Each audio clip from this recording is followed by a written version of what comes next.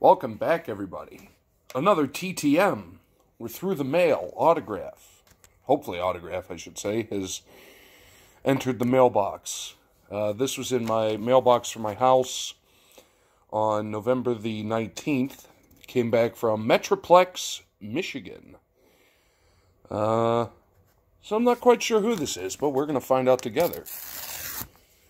Okay, envelope. And we have a good baseball one, but unfortunately just outside of the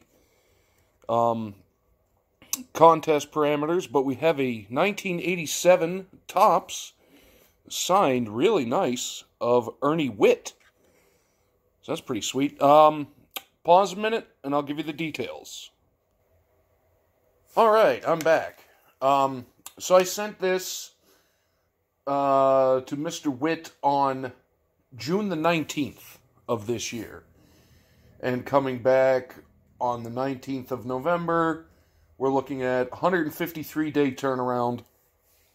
But the cool thing, as you can see from the card here, it's an 87. He was with the Blue Jays.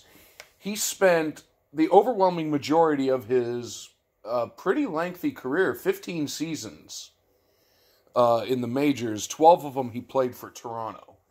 But unfortunately, he left before they won the World Series in, I think it was, 92 and 93? But he started with the Red Sox in 76, Blue Jays 77 to 78, and then 80 through 89. So the entire decade of the 80s he was playing in Toronto. Then he finished off his career in Atlanta in 1990, and then Baltimore in 1991. Had a 240, career batting average, 134 home runs, 534 RBIs.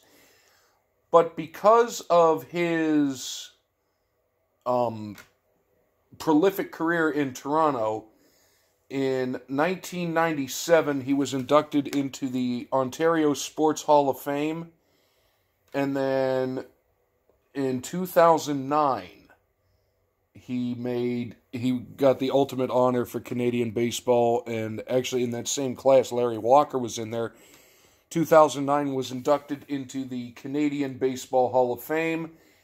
He's been a coach for the Canadian national team in the World Baseball Classic for several times. He was a coach at the Summer Olympics in 2004.